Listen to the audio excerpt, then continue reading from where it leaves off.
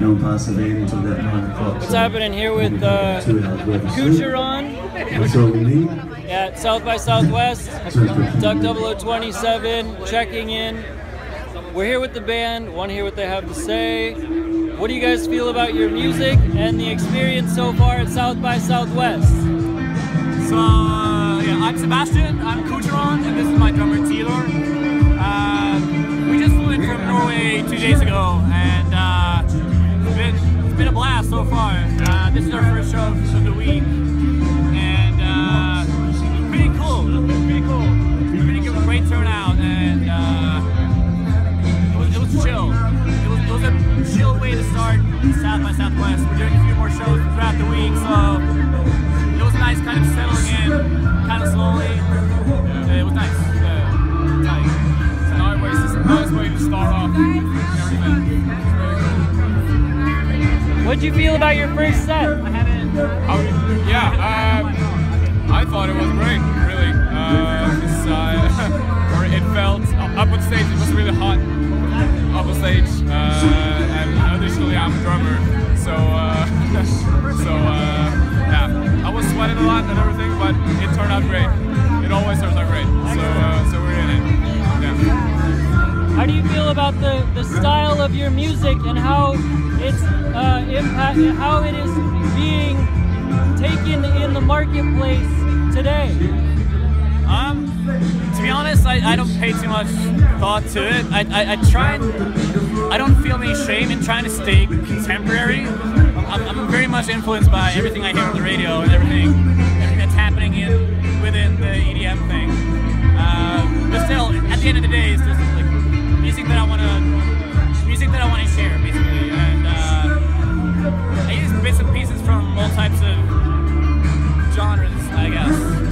It's kind of lame to talk about, but I mean, there's a lot of like pop influences, hip hop, and even some drum and bass in my latest single, Barely Floating, which is always a blast to play live because it's kind of unexpected. I can tell people's faces that they're like, "Oh shit, drum and bass at 1 p.m.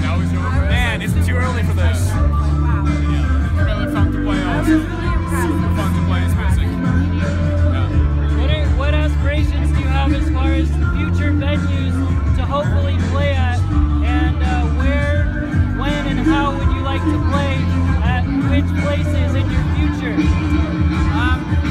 I guess I'm just gonna go wherever the songs take me, basically. I hope to tour the U.S. by the end of this year, and probably what? Are you guys not from the U.S.? No, we're from Norway. Oh, yeah. I did not know that. We just flew in 2 days ago. But I'm based in LA, so I'll probably do a bunch of like one-offs every now and then. Excellent. So, as far as influences, who you're trying to follow in footsteps, as far as musicians and people out there now, who would you say you aspire towards for your future? Good question. I'm mostly inspired by like indie rock acts from the 2000s, like Vampire Weekend, Block Party, but that is probably not the route I'm gonna pursue in terms of like progression. So I mean, I've also always looked up to the French house guys like Daft Punk, Justice, and a bunch of pop punk influences as well. I listen a lot to Paramore and Fall Out Boy. I love Fall Out Boy. Corny 2000 pop punk. So a lot of my musical influences are definitely from that era, that sort of music. But yeah, I don't know. Like I don't have any particular route that I'm keen on following. I'm just like.